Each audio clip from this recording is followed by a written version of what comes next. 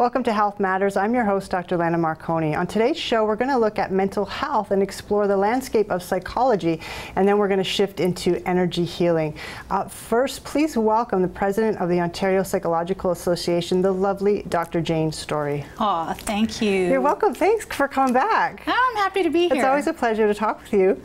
You're full of a wealth of information all the time. Oh, sometimes. So lots on the table for you tonight, lots of questions for you. Okay. The Ontario Psychological Association, OPA, what is it? Okay, so OPA was established in 1947, so we have a long history, and it's the volunteer professional association representing psychology in the province, and it's made up, our members are clinicians and researchers and academics and students, and so what our focus is on is caring about and advocating for the mental and psychological well-being of the people who live in Ontario, and we want to do that through championing good science, best clinical practice, and education. Mental health is a huge issue. Stats shows that every year 1 in 5 people suffer from mental illness. Every week 500,000 Canadians can't work because of a mental health issue. 11,000 people commit suicide a year, and it's the second leading cause of disability. Right, and then some statistics are showing that it's more of an issue than cancers in some areas, and the expectation is this is going to become a bigger and bigger problem as time goes by. And economically, stats were showing it costs the economy over $51 billion a year. Huge. A year? It's huge. Yeah, so it's certainly a concern, and it's something that we need to really look at, being creative and thinking outside the box and coming up with ways to address it before the situation gets even worse. So here's an issue I have. Mental health is on the rise. People are highly medicated. What's going on? Well, I think there's a couple of things to attribute that to. So if we want to look at society issues, so we have people who are becoming stressed at much younger ages. We live in a 24/7 world now, and bad news travels at the speed of sound.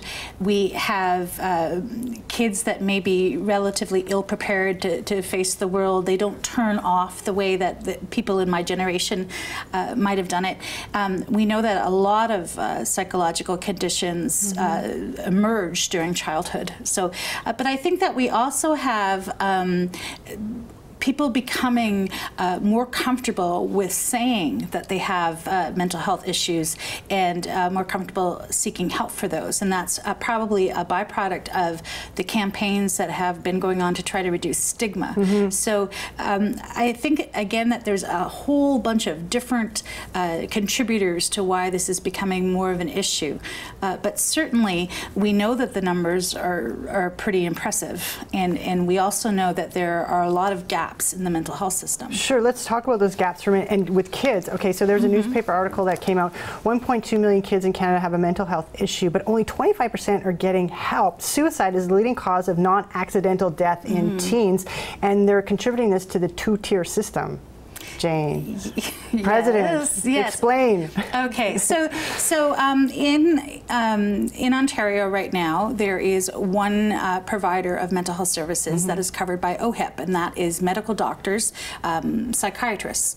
And we also have other folks within the mental health care system. So there are psychologists and social workers and psychotherapists and psychological associates, and all of those folks are not covered by OHIP. And so there are issues around access for people who can't afford to pay out of pocket, or who perhaps don't have extended health benefits, and whether or not they're able to be able to access the services they need when they need them.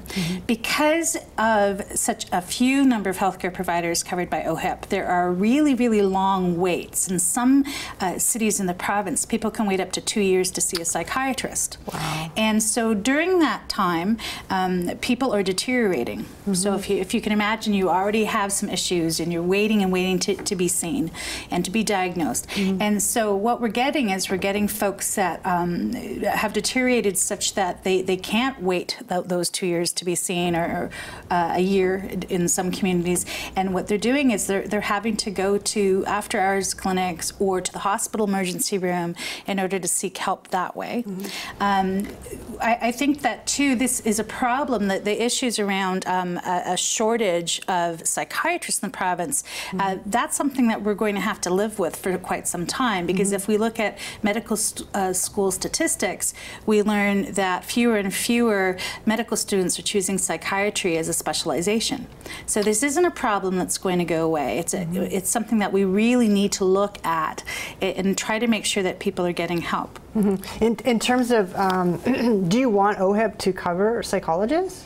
Well, it's an interesting question, because I don't know whether that will ever end up on the table. Psychologists have never been covered by OHIP.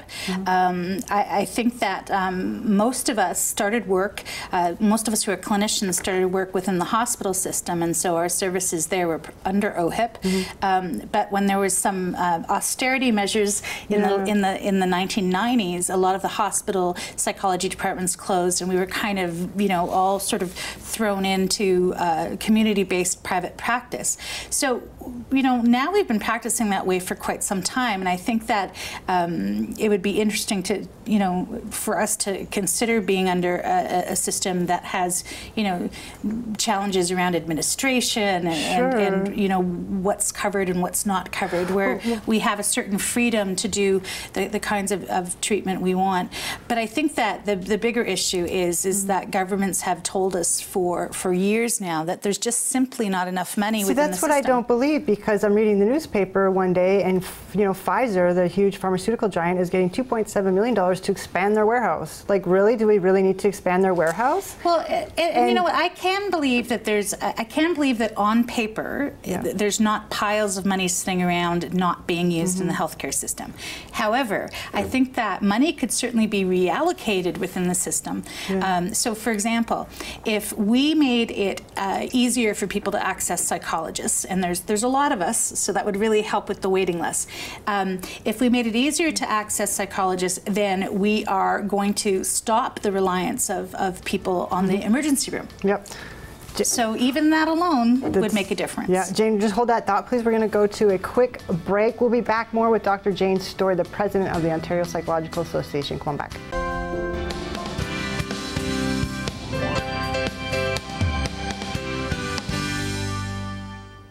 Welcome back to Health Matters. I'm sitting with Dr. Jane Storey. She's the president of the Ontario Psychology Association, and we're talking about mental health and the landscape of psychology in today's changing times. So, access to a psychologist today, what does that look like? So right now, anyone can make a referral to a psychologist. You don't require a medical doctor's referral. You can just call one of us up. I think that there's lots of issues around access. We talked a little bit about funding, so people needing to pay out of pocket or having extended health. But also, there's a shortage of psychologists in certain arenas that might make a difference. So, for example, within the school system, we know that within the school system, it's important to catch, to identify learning disabilities, for example. And so there is a specialty in psychology, school psychologists. And they're within the school system, but sometimes the waiting lists get really long. If you can appreciate how many people would like to have their children tested, or how many teachers, are concerned about someone's performance. And so as a result of that, there simply aren't enough school psychologists within the system. And people do have, an opportunity to have their child assessed outside of the school system by community-based pediatric neuropsychologists or clinical child psychologists. But that takes us back to the whole money issue and affordability. I'd also, like to see more psychologists within the hospital system, because... What happened with that? Because at one point, psychology departments existed in hospitals, and I guess there was a downgrade, and they're not there anymore. Yeah, there used to be some really large and robust psychology departments in hospitals, and back then it was a whole different era. Talk about collaborative practice. Psychologists and MDs and nursing all working together with the same patients. And again, in the 1990s, there were some austerity measures put in place, and funding cutbacks resulted in a large majority of the hospitals cutting their psychology departments. And what's interesting is you know, I live in Burlington, and we have one hospital in Burlington, and in the entire you know, history of that hospital, there's never been psychology. And so in some cases, communities have never had a hospital-based psychologist, and in others, the large psychology departments were completely shut down. And that's how most of us ended up in private practice in the first place. I see. Okay. So in my generation, we were largely clinicians, were largely trained with a view towards working within the hospital system. And at that point, we could be accessed under OHIP. Well, now, I mean, I was reading on OPA's website that you guys had advocacy success in terms of extended health care benefits for people who are retired. It went up from 1,000 to 2,000. Right. So a lot of extended health benefits cover psychology, but you know, insufficiently. Sure. So there are some plans that cover $50 a session, and sessions cost a little more than that. But we've still others where they cap, you know, X number of dollars annually. And what some companies are recognizing is that it will take a little more to make sure people get not only the treatment that they need, but to be properly assessed and diagnosed. And they're increasing the amount of funding available. Right. That's good. And you got your scope of practice may increase to include prescriptive medication? Well, or is that on the table at Queen's Park? We made a submission to the Minister of Health back in November 2012, and since then we've been waiting to hear. Things sometimes move pretty slowly. It's been a minority government. There's been an election looming, and we're now in the middle of it. What psychologists want to do is address things like access issues and other things like perhaps over-medication of certain psychological impairments by having the right to prescribe psychotropic medications. And so, we want to do this for a number of reasons. We think that we're incredibly well-trained and educated, and that we're ready to do this. This is something that we do a little bit now with respect to collaborating with family physicians. Family physicians are doing the diagnosis and assessment and treatment of 80% of mental health conditions. But a family physician may have little to no expertise in either psychology or psychopharmacology. And we've got lots of great collaborations going on with family physicians in our communities, because we're helping guide them and answering questions for them with respect to appropriate meds, appropriate doses. And so now what we'd like to do is get into being able to prescribe, but more importantly, what we want to do is be able to, well, let's call it unprescribe. We want to be able to take people off medication, particularly when they're suffering from conditions that the research shows is more efficiently treated with psychotherapy than pharmacology or pharmacotherapy. And we also think that sometimes people are over-medicated with respect to dosage. We think it's important to not put someone, for example, with a brain injury or a dementia on a medication that is sedating, you know? And I think that we would really want to look at having the power to prescribe, giving us the power to unprescribe. Yeah, and I applaud that effort, because, I mean, just looking in the newspaper articles in Manitoba, what happened with the Prozac defense, 2009, that young boy who stabbed his friend under the influence of Prozac, and the judge agreed it was because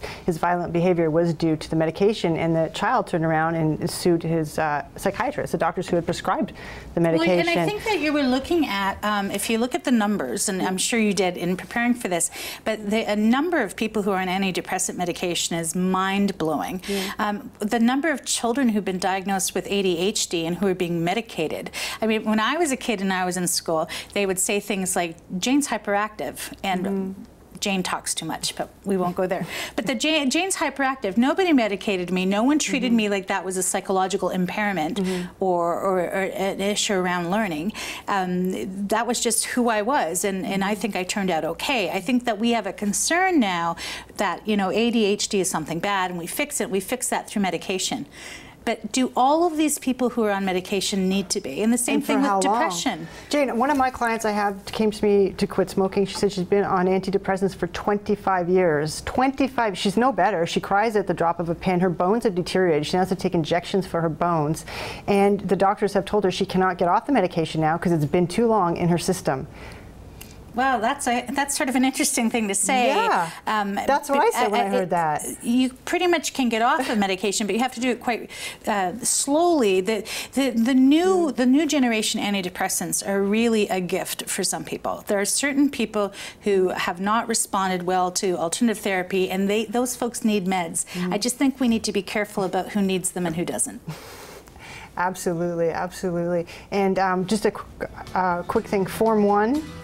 Yes. So I don't know if people realize this, but psychologists can't complete the form that allows someone who is a danger to themselves or others to be so much. And go on the Canadian Psychological Association's website and get their e-advocacy campaign and write into your representative how important mental health is. Come on back. We'll be back with Energy Healing. Did you know that fatty fish like salmon, herring, sardines, and halibut are an excellent source of healthy fat, namely omega-3 fatty acids? These protect against heart disease. 2 servings of fatty fish a week can lower your chance of dying from heart disease.